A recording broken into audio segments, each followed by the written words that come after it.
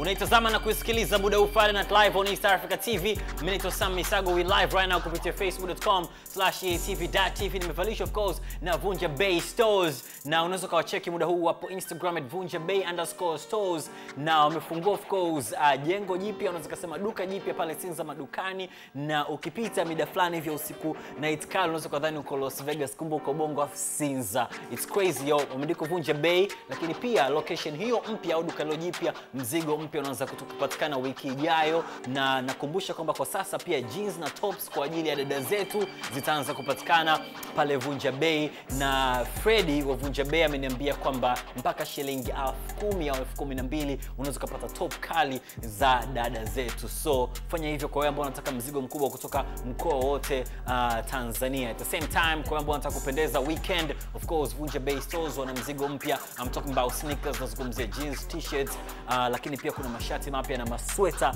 ya aina tofauti. Unapenda t-shirts zenye wasanii wakali wa hip hop, basi pia unaweza kuondoka pale kwa Msiza Park za BIG, Mwanabana wa Nyamwezi. Wewe kama of course unafuatilia mambo kama hayo, Vunja Bay Stores wanatamba na mambo mawili ya msingi Tanzania, Afrika Mashariki. Of course ni bonge moja la discount, wanahakikisha kwamba mteja anapata kitu ambacho ana deserve kwa bei nafuu zaidi, lakini pia wanakuuzia vitu original, authentic, kuanzia viatu, jeans, mikanda, t-shirts, kofia, it don't matter man. Vunja Bay_stores, wacheki muda huu wapo Instagram dondoka Sinza ili kupata mzigo wako.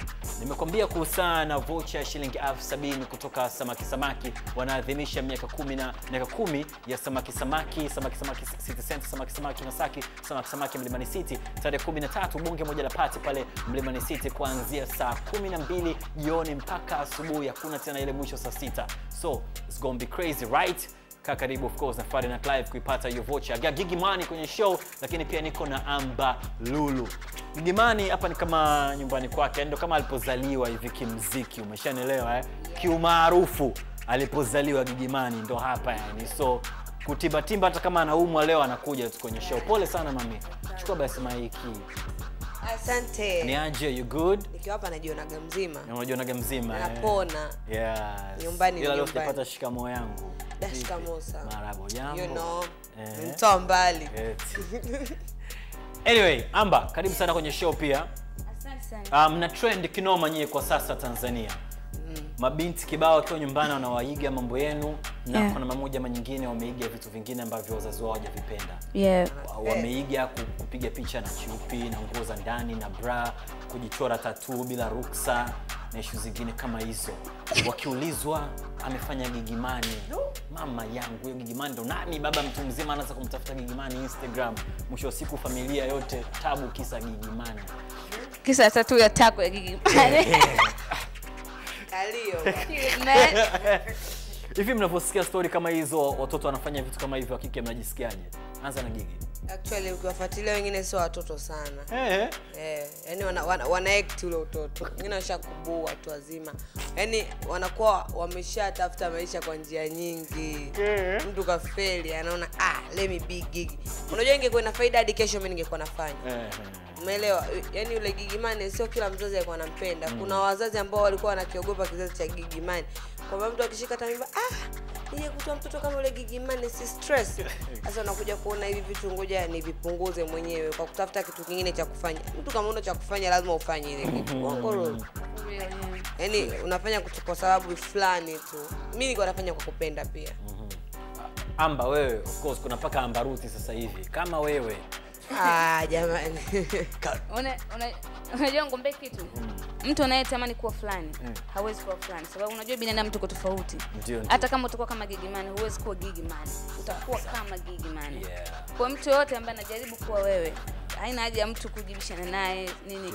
Na sababu trust me, hamna mtu ambaye anaweza kuwa kama wewe. Kwa hiyo hata mtu mwingine anaiga kama kitu ananiona kizuri kwake anaweza kaiga, lakini ajiulize why our guys walikuwa hivi na saizi wako sehemu nyingine. Kwa lazima kina effect. Kwa sio kila kitu cha kuiga. Nianze na wewe, una matatizo gani wewe na TID? Khalid Muhammad, TID top and down. Na mwenye ni surprise kusikia hiyo. Kwa sababu hivi karibuni nilisikia nataka kukupiga, nikauliza kwa nini? Nipiga? Afu kesho yake nikasikia tena anamshauri Prezzo akiwa anakutana na wewe kimwili atumie kinga. Nikasema mama yangu, ameruka kabisa kwenye e-news akasema hivyo. Nikasema ni nini? What's going on? Wewe na TD mna matatizo gani? Mimi sina ugomvi na TD. Chochote sababu ni brother wangu. La kwanza namheshimu, siwezi kugomana na watu wazima ambao wameshanipita kwa age. Kwa hiyo siwezi sana kusema kwa nini. Maybe kuna kitu tofauti kakiona kwangu. Lakini kama angekuwa mstaarabu, mimi ni kama mdogo wake. Angenifuata angeniambia. Actually tulikuwa naye Juzi kuna birthday ya nani ya Harmonize. Na tukawa tumekaa tumeongea wote, kwa hiyo kutongoza. Najawahi. Sijui my jurors, unajua?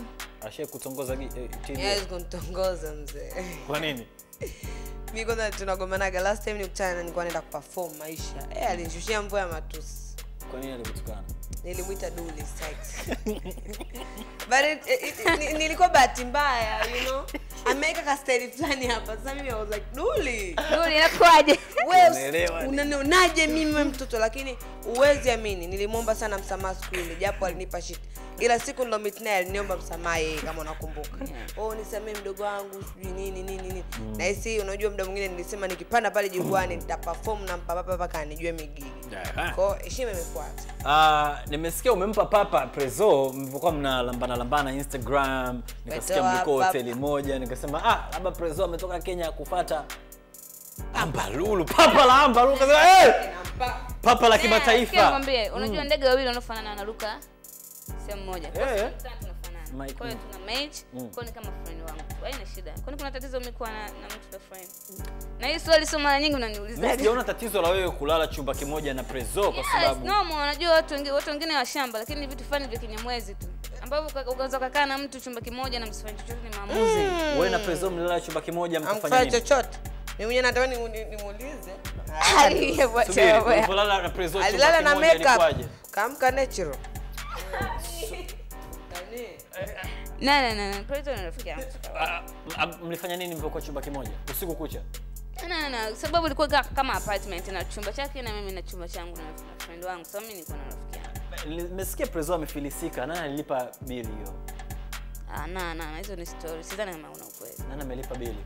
Bili ya wapi? Ya apartment, ya vinywaji, chakula. Yeye kila kitu amelipa yeye. Huwezi kusema mtu kafilisika wakati unasikia story za watu. Unahitaji proof. Wakati unaondoka ulikuwa unahitaji transport, labda alikupa kiasi gani? Na alikupa hela za Kenya, dola au za Kitanzania? Alinipa dola. Shilingi ngapi? Hiyo siri yangu mimi. Kari. Gigi hajawahi kupewa hata dola. Wewe sio kweli. Aoneshe. Yaani Prezzo ulimnyima papa na baada akakupa hela? Hivyo vitu vya kawaida, mimi ni rafiki yake, kuna vitu vingine namshauri, namsaidia, vitu fulani tunajua na sisi tunaposaidiana. Kwa hiyo hata kunipa mimi kitu kidogo ni kawaida tu. Sema. Mimi mwanao bwana. Unadhani ametoa papa kwa Prezzo? Amna. Lulu mkweli. Nampa papa ni ngoma ambayo ilichukuliwa poa wakati inatoka, kama ambavyo Gigi pia ilichukuliwa poa wakati anatoka, lakini mwisho siku imekuwa anthem, ni miongoni mwa rekodi kubwa sasa hivi kwenye radio, mtaani pia inaimbwa. Wengine waelewa hata nampa papa maana yake ni nini ungejua. Hivyo tu, lakini mwisho siku ni mafanikio makubwa pia kwa Gigi. Umechukuliaje mafanikio, umepokeaje hayo? Nimepokea, unajua kila kitu ukikipokea kiudogo kitakuwa kidogo, lakini ndio. Mimi sikutegemea kama nyimbo itakuwa kubwa hivyo, which is hell. Imenisaidia hata kufika hapa nilipofika. Maana ningesema nataka nyimbo nianze kunilipa sababu nyimbo shaka miezi 5 Lulu nakumbuka. Kwa niko nataka nyimbo yenyewe ionyeshe hii kali, maana kiukweli nilipata vikwazo nyingi. Kuna ambao waliniambia nyimbo yangu demo. Kuna ambao walinichana, unajua unaambiwa hii nyimbo ina gani, lakini unakuja kukuta mtoto anakuja kuniambia papa. Sasa kama mtoto anaimba, wewe mtu mzima kwani usiimbe? Yo, kwenye Friday Night Live right now, nampa papa tulitoa hapa, lakini pia imekuwa na mafanikio makubwa tunaendelea nayo hapa. Lulu mmesikia amejibu, amesema hajampa papa Prezzo. Sio alimpa nini? Huyu sio low budget girl jamani. Sio. Kwa kiasi gani papa la Lulu? Kwa kumkadiria. Sio kiasi, inabidi umuonyeshe vitu fulani kwenye maisha kwamba unavyo wewe tu mwenyewe kabla hujamfanyia yeye. Sisi nishaishi naye. Tuna principles zetu wenyewe. Lazima uhudumie kwanza, utoe madina, malanchi, manini, unishtue. So hospitali alibatika kula naye dina kama hivyo bata, lakini kuna vitu bado kuvipata lazima ujiongeze. DJ Day on the 1 and 2.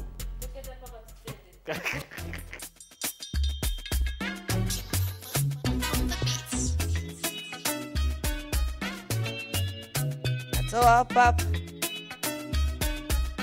Upe mama, leo da nampa nampa nampa nampa papa nampa nampa nampa papa nampa nampa nampa nampa papa nampa nini nampa nampa nampa papa akitaka na ugali wa dona namsomea atake nini tena namtendea tiba ya kidaktari napona naasha magongo natembea atake nini tena sijawaka na mapene napenda safari zile rumba masebene mote manangai natamani aseme nachotaka nimpatie natamani haitoshi navyokata nimpatie nasi anapendaga sana samaki we mpatie nampa papa kibua haitoshi we mpatie nampa papa. That's Gigi Man Gifty. Kwenye Friday Night Live ya East Africa TV nasikia miongoni mwa issues ambazo mmefanikiwa kufanya ni kumpa Shilole stress sana yani kwamba yani nyie ndio mnatawala sasa. Ngoja nataka niongee kitu. Unajua amna stress mtu yote anayepata. Sababu Shilole nimeona anamsupport pia. Kwa hiyo watu unajua watu wengine wa nje wanapenda kujenga beef watu watu waonekane kama mtu fulani ataapendi unajua. Lakini mtu ana support. Muziki mzuri, kitu kizuri lazima support. Kwenye pita zangu mimi nishai kumfumwaga Shilole. Unajua mdomo wangu bwana. Lakini unakuta ni mtu ambaye ni mtu mzima anajielewa kuzidi hata mimi. Bora tu uongee naye kwa sababu mtu ambaye ushamfanyiaga kitu ambacho hakukipenda afu baadaye akakuongelesha na akakufanyia vitu vizuri. Akaonyesha support kwenye kazi zako. Shilole anatafutia hadi show mimi unajua. Amba, Young D na Young Killer nani mkali? Wote wakali. Namuuliza Amba. Mimi kwa upande wangu sitaki kusema nani mkali sababu wote ni ndugu zangu. Wote wako kwenye muziki. Kwa sababu ndugu zako? Sasa mimi nianze ugomvi wa Young Killer. Unaweza kumcheck Amba right now. She's on Instagram. Unatumia jina gani Instagram? Amba_Lulu. Yes, anatoa ngoma mpya kabla mwaka hujaisha, si ndio? Na video nyingi sana. Zipo nyingi, right? Kwa zawadi itakuwa kama nini anakupiga. Mimi na nyimbo na Amba. Sasa nadhani itakuaje? Atoboi bila wigi. Wewe ndio atoboi bila wigi. Basi. Toa wigi.